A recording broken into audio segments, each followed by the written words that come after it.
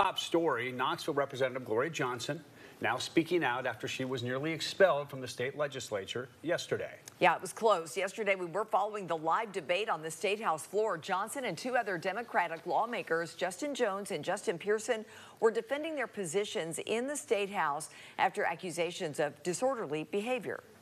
Now, as we told you, the three led protest chants last week calling for gun reform from the floor of the chamber. Johnson, Jones, and Pearson all claim this call for reform is in line with their constituents who are scared after the recent Nashville school shooting. Yet Johnson is the only one of the three lawmakers who retained her job. We spoke today with Representative Johnson, who simply said thank you to all of her constituents for the overwhelming support.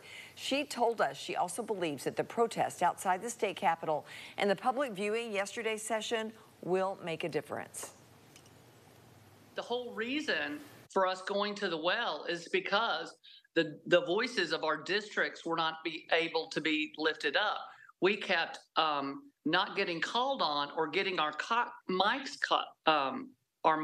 cut when we tried to talk about this issue. That's what this was about. We were not being allowed to acknowledge the protesters in the room, their concerns, their wishes for us, and just to see them and hear them. And so this has elevated that issue.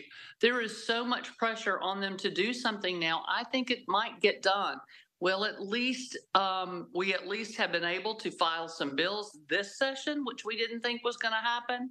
So, you know, the pressure from all of the people protesting, it works. You know. Now, we should mention Gloria spoke to us right after a call from the White House